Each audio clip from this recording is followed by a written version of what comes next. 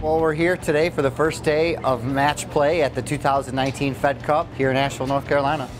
It's wonderful. It's year 2 for Ingles to be one of the local sponsors of the Fed Cup. We're so excited to be here. Our main objective here was to feed the players and to feed the kids for the next generation tennis camps that are going on downstairs, and we're having a blast doing it. It's a big tennis tournament. It's a huge international tennis tournament, and so they're playing all over the world, and we are so lucky to have them in Asheville today.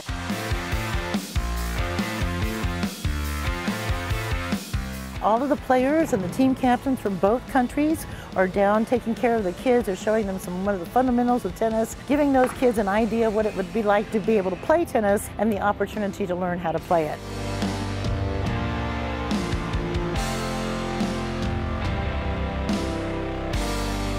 It's just really great that we're having such an impact on the students here that are getting to see tennis and learn about the benefits of tennis at an early age.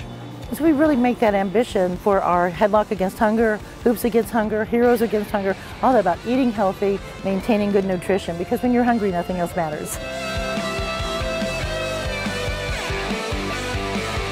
I think it's really exciting that Ingles activates like no other grocery store. We really do know how to bring it. We have the Miss America girls handing out American flags.